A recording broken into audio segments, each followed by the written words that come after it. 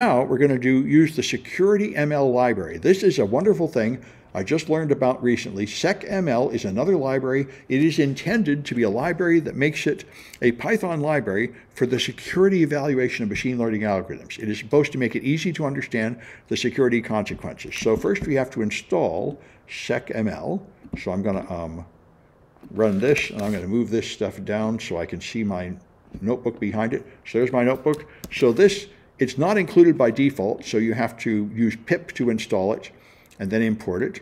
So it's going to do that. Okay, there it is, looking up and figuring out whether it's already got it. Maybe I didn't need to do the pip install. Anyway, it works. There, it's installed it.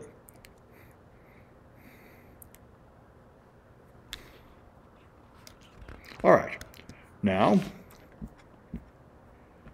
we're going to prepare a data set. Now this time we're going to use a totally artificial data set just to make a very simple machine learning problem.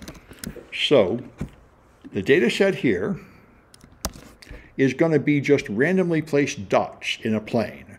And so we're going to have 3 clusters of dots, one at coordinates -2, 0, one at 2, -2, and one at 2, 2. And they're going to have a Gaussian distribution with a standard deviation of 0.8. And it's going to create 1,250 dots. It'll use 1,000 to train and 250 to test.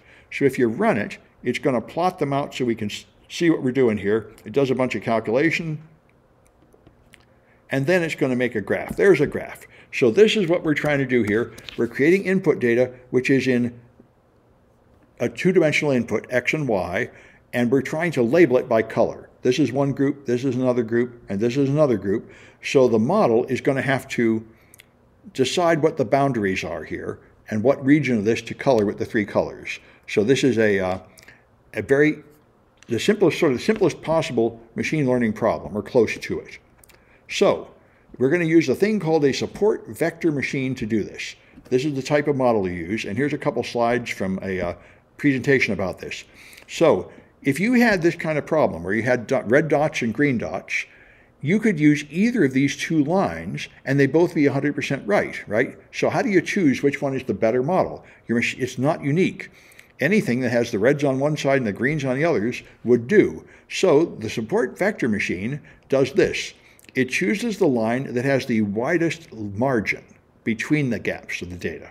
So this turns out to be very easy to calculate because the only thing that matters is the nearby dots. You don't need to do the whole data set. So this is what a support vector machine model is called. It does this kind of model to separate data, and in real learning models like the one with the real images, this is happening in a hyperspace for 784 dimensions.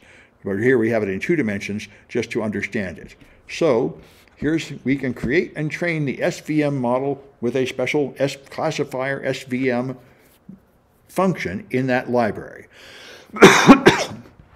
So here's the data. Here's the code that will train an SVM model and tell us how accurate it is. So let me go back to here, and let's run this code. All right. And everything will run pretty fast because we're just working on a nice, simple... All right, so there we are.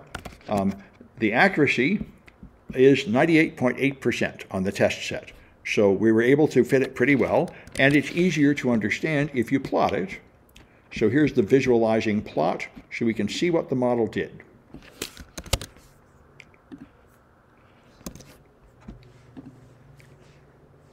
All right, so what the model did, let me shrink it down so it fits on the screen. All right, so here's the data, the green, red, and blue. Here's the lines the model created, the borders. And so anything within this region, it called it red. So I got a couple of them wrong.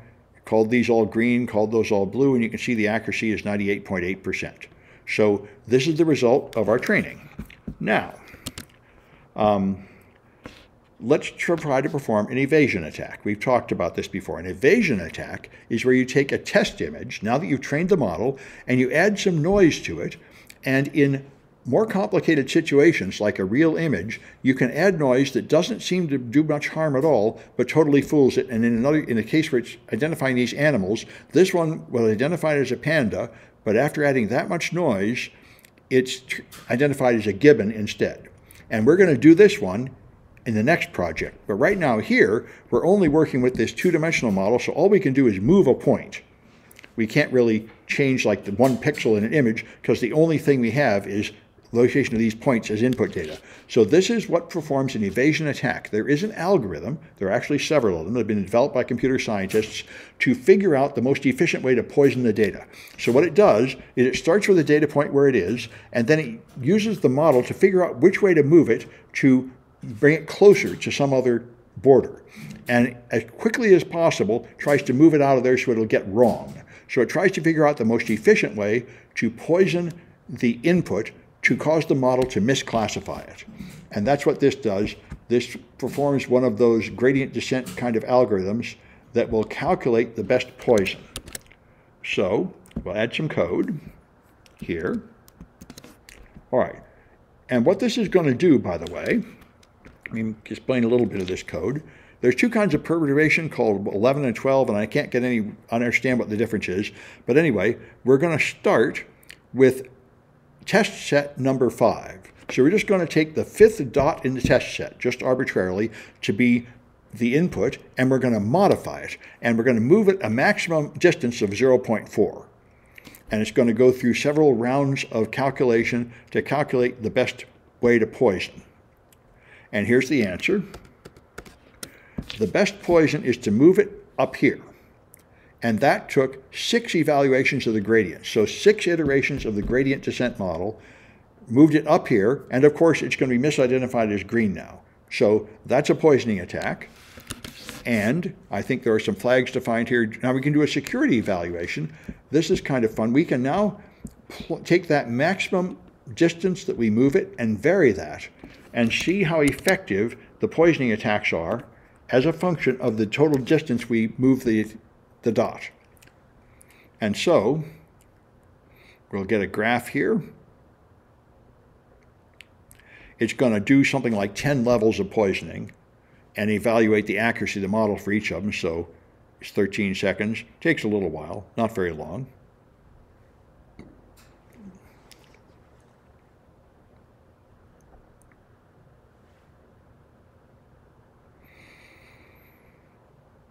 You can see it up here. It's going to go start at 0, stop at 1.1, and go by steps of 0.1. So it's going to move that maximum distance in those steps. And here we are. Now it's evaluating it. So we have done all of that. Right, okay. Oh, I guess all the work is being done here. It's doing a security evaluation on each one of them in an array, all in a single Python command. So we're down to here,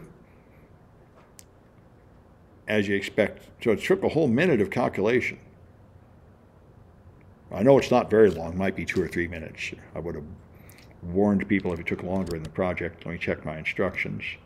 Yep, I didn't bother to mention anything because it didn't take that long. When I did it here, it took 3 minutes. Okay, so maybe here's the answer. Maybe I won't wait for it. So here's the answer. It's essentially 100% perfect if you don't poison it. Poison it by 0.1, 0.2, and 0.3. So poisoning it between 0.2 and 0.3 gets it down to 50% correct, and then more poisoning makes it more incorrect. So this is a way to measure the quality of your learning model, its resistance to poisoning. You see how much poisoning it can take before the error falls to a specific level. And so there's various flags defined here. Try different models, different amounts of training. There are different ones defined here. So that's what I wanted to show you there. And let me stop this one.